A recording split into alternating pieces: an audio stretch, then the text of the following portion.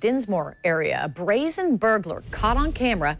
Check out this security video of this man breaking into a home yesterday morning, stealing a few $1,000s worth of jewelry. Police are still searching for the thief. Channel 4's Vic Micolucci spoke to the homeowner about the heist.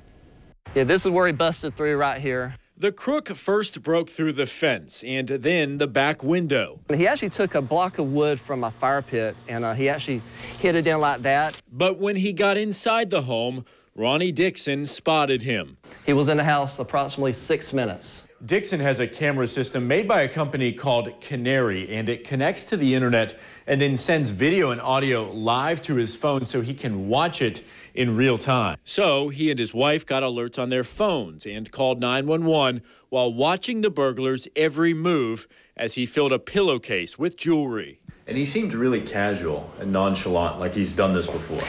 It looks as if he has been to this house before, the way he just walked around the house. However, I don't know the guy. The family dogs, well, they weren't much help. So these are the guard dogs right here. Allie and Paris. Y'all did a bad job. And the crook got away just a few minutes before police got here. But Dixon has the video evidence, which he's confident will turn the tables on the thief. You know, it's not like the old days. Big Brother's watching. We know you. We got a good face recognition of you, and we're going to get you.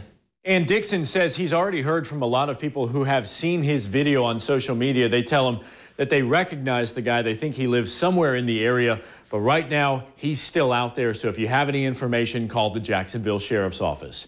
In Dinsmore, Vic Micolucci, Channel 4, the local station.